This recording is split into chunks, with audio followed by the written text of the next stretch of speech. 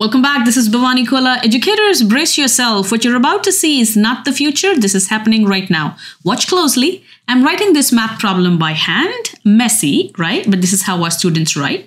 Now, what I do is take one photo, just one, and then everything changes. So once I take the picture, I go ahead and upload that into NanoBanana Pro. Here is the picture.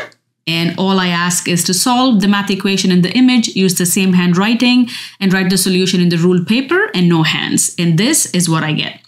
NanoBanana is not only reading the handwriting, it is solving, well, I should say doodling. It's doodling the solution on the same paper.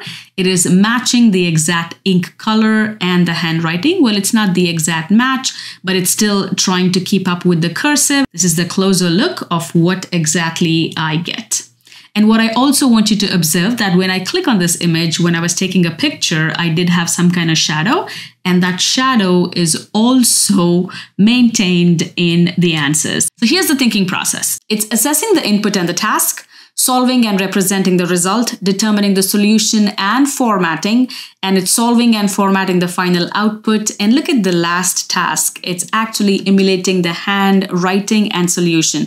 So Gemini is focusing on the intent, the user intent, where I ask it to fine tune and use my same handwriting.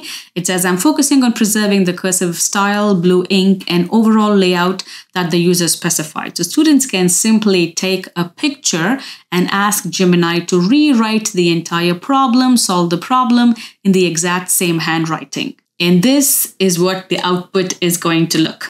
Educators, this is a wake-up call. Students need two superpowers now. They must know how to use AI responsibly, and they must be able to think independently when AI isn't available. If we redesign learning today, AI becomes a tool for deeper understanding. If we ignore, we lose the visibility into what students actually know.